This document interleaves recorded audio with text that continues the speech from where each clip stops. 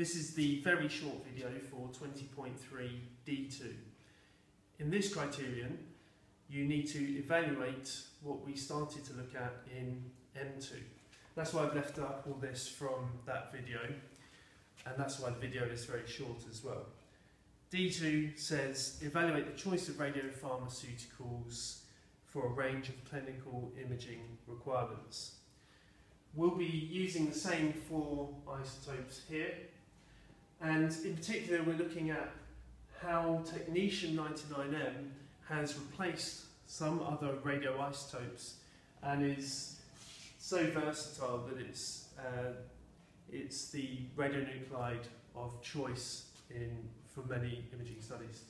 So that's the one that we'll be comparing and evaluating in comparison to these other 3. So technetium-99m against iodine-131, xenon-133 and thallium-201. That doesn't mean that it's replaced all 3, but you need to find out which ones of those it has replaced and then give reasons why and evaluate that choice. You should be referring to the properties that we identified, defined and compared for M2.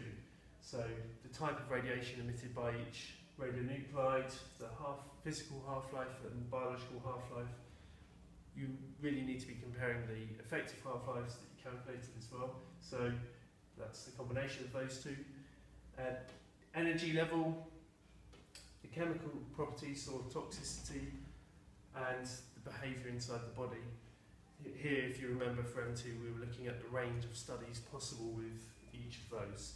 So refer to your M2 work, but now you're taking it on to the next level. You're evaluating, you're giving reasons and justifications for the choice of radionuclides for particular studies and the reasons for hospitals choosing to work with those radionuclides. Okay?